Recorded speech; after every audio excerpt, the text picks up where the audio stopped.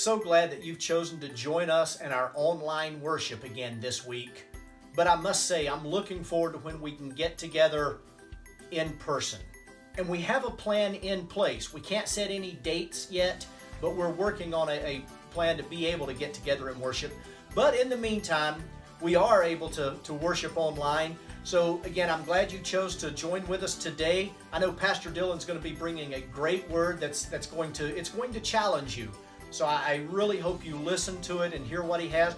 But before we do that, it's good that our praise team has been able to get together and record a few songs, and let's just worship a little bit before we get into the word today. All right, we're going to sing praise to our good God. Amen. Amen. He is good.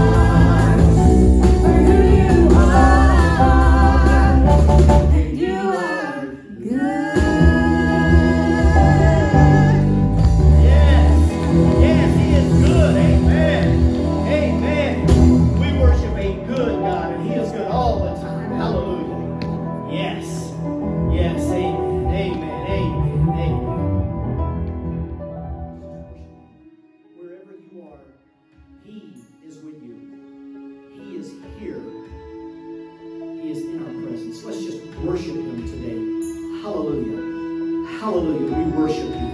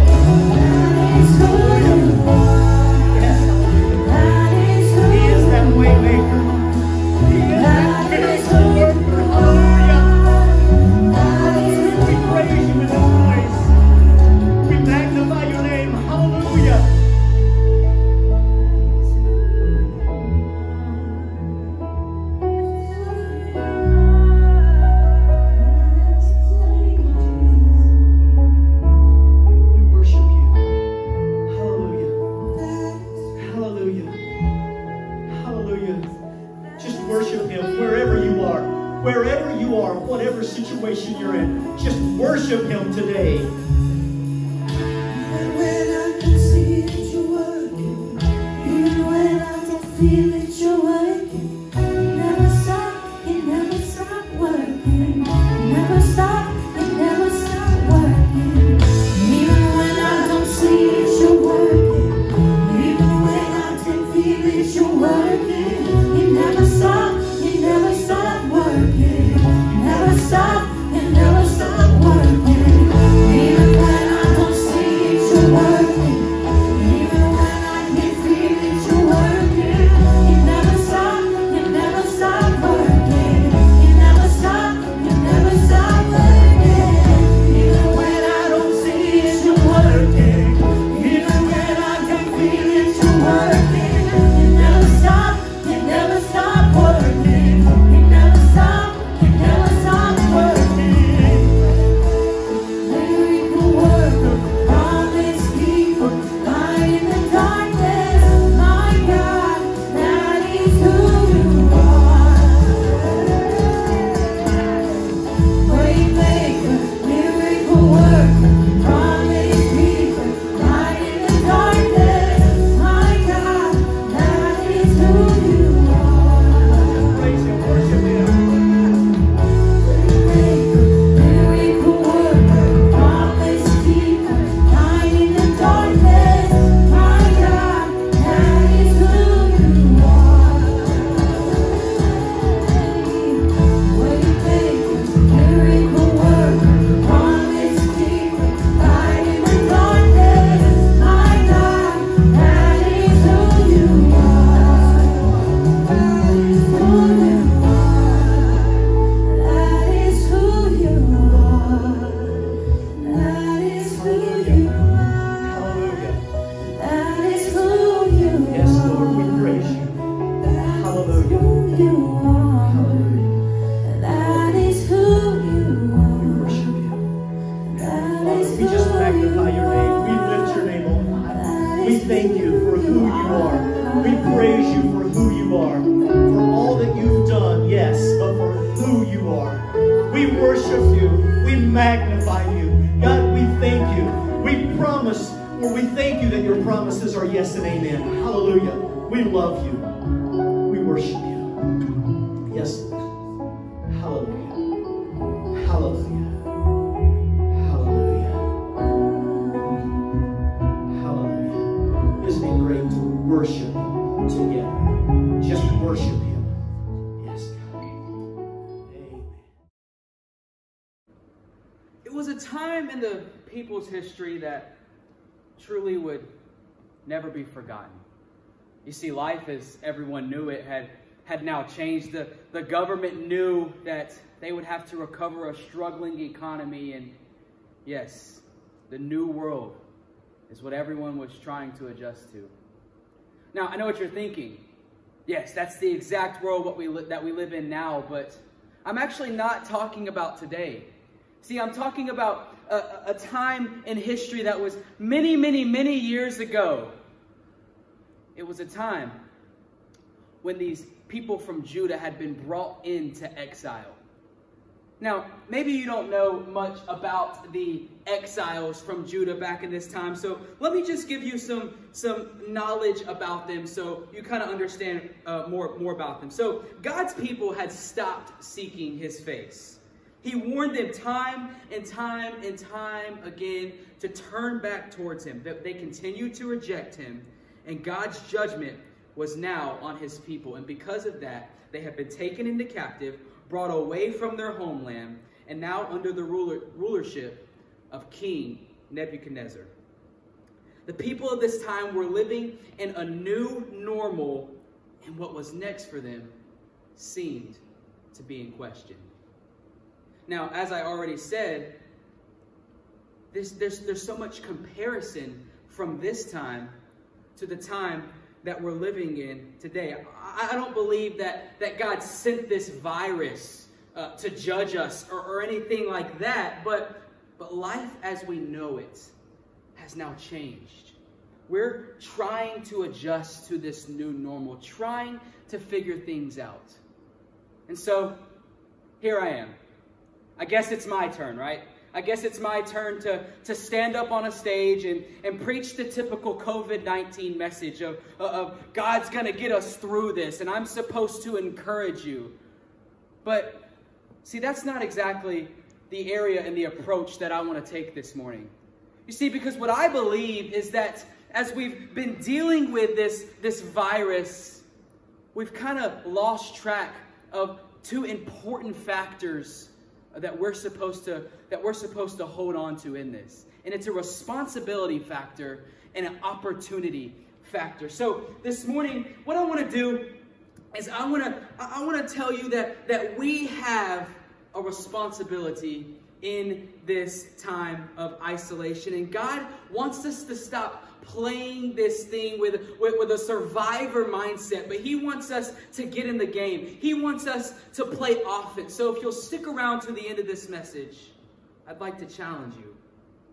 But first, I want to give you a new perspective of your exile into quarantine. And so let's talk about these exiles. See, they have been taken into captive, as we said, but in Jeremiah chapter 29, he writes them a letter that I believe changes everything. And this letter was God's word to these exiles, giving them instruction of their responsibility that they had during their exile. And so we're going to read Jeremiah 29, beginning with verses 4 and 5. It says, "This is what the Lord Almighty, the God of Israel, says to all those I carried into exile from Jerusalem to Babylon." Before I read the next part of the verse, here's what's happening. God is trying to get his people's attention. He wants them to know who's talking, because what he's about to say is so crucial, so critical, so important. And so what are his very first words of the letter? He says, build houses and settle down. He says, build houses and settle down. You see, God was trying to give his people instruction of what to do in their new life. And the first thing he says is settle down. Here's what I think God was trying to communicate to his people. Stop worrying to the point where it's crippling you. It's not our job to figure out what's next. And here's what I think was most important, and God really needed to get across to his people. He was simply telling them, be present. Be present. And the same is true for us. This time of isolation, this quarantine, it did not take God by surprise. He already knows what it looks like on the other side. So let him worry about that. We need to be present.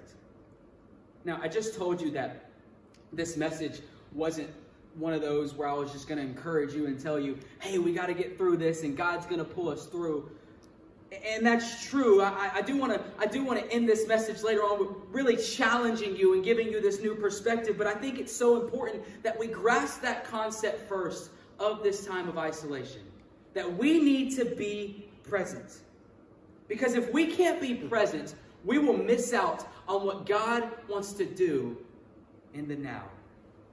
We have opportunities now that we've never had before. We have responsibilities now that we've never had before. And it is important that we stay in the moment and execute these responsibilities. So, before I get to that challenge, I just want to give you two more encouraging truths that we need to hold on to that gets us in the right mindset leading into the responsibility and opportunity that we have in our exile. Skipping ahead to verses 10 and 11, it says, "This is what the Lord says. When 70 years are completed for Babylon, I will come to you and fulfill my gracious promise to you to bring you back to this place." Here's the first truth. God was specific. God knew exactly how long this was going to take. He said 70 years. We've already mentioned it kind of. I don't know how long this isolation is going to last, but God does, because as we already said, this did not take him by surprise. But check this out. God says when the time was up for the exiles, he was going to come to them. He was going to fulfill his gracious promise and bring them back. And we have to believe that the same is true for us in our exile. That God is going to come to us. He's going to fulfill his gracious promise. And he's going to bring us back. Now, I'm going to say it again. Because I think when we hear stuff like this in church, a lot of times what happens is we just let it run through our minds. But God said he's going to come to them. He's going to fulfill their gracious promise, his gracious promise, and he's going to bring them back. Now, I need you to view this promise with the perspective of who God is. God said he's going to come to them. He's going to fulfill his gracious promise, and he's going to bring them back. My question is, do you believe that? Do you believe that God is going to come to us? He's going to fulfill his gracious promise, and he's going to bring us back. Now, the fair question when you start realizing that God actually does want to do that, a fair question arises of what in the world would be God's promise in a time like this? What would God be promising us? Skipping ahead to finishing verse 11 actually. This could be what the promise is that God's trying to tell us. It says, "For I know the plans I have for you, declares the Lord. Plans to prosper you and not to harm you. Plans to give you hope and a future." Notice what God says here. God tells his people, he says, "For I know the plans I have for you." God didn't say, "For I know the plans that I had for you." And God didn't say, "For I know the plans that I'm going to have for you." God says, "For I know the plans I have for you." He spoke in a very present tense. This is why, because earlier we said that we need to be present. You see, the reason that we need to be present is because that's where the promises of God are. We need to stop looking at how life used to be and, oh, God had all these things lined up for me and all these promises, but now things have changed, so I don't know what the promise is anymore. And we need to stop looking ahead and saying, well, I wonder what promise God's going to have later on and how God's going to adjust to this, the promises he has on my life, how they're going to adjust. But here's what I need you to see. The promises of God have not changed. The promises of God have not changed. They're right here in the present. And church, that is why we need to be in the present. Because God's plans for us remain the same regardless of situations, regardless of circumstance, and regardless of any crisis or virus we may face. God's promises remain the same. God has had a plan for you since before you were born. And it's the same plan that he has for you right now. And it's the same plan he's going to have for you when all this is over, because the promises of God remain the same. So let's recap a little bit what we've learned so far. We've learned that it's important for us to be present. And we know also that this whole exile pandemic, whatever you want to call it, it's not taking God by surprise. And we also know that the promises of God are also present. And I think God really wanted to get these truths across to these exiles and to us right now, because he knew what he was about to tell them was so important and so critical. So as we read these next 3 verses, I want you to notice the boldness of the language God uses. Notice how specific he gets with his people, and notice what he's challenging them to do. Verses 12 through 14, God tells his people this. He says, "Then you will call upon me and come and pray to me, and I will listen to you. You will seek me and find me when you seek me with all your heart. I will be found by you, declares the Lord, and will bring you back from captivity. I will gather you from all the nations and places where I have banished you, declares the Lord, and will bring you back to the place from which I carried you into exile." Now here's what I here's what I gather from these 3 verses of why God would use such bold and specific language. I believe that God was up to something big. God knew that he needed to prepare his people because he was up to something big and major and powerful. He wanted to get his people's attention because, don't miss this, they had a part to play. He told them to call upon him and pray and seek him with all of their heart. And look at what he said the result was going to be. He's going to listen to his people.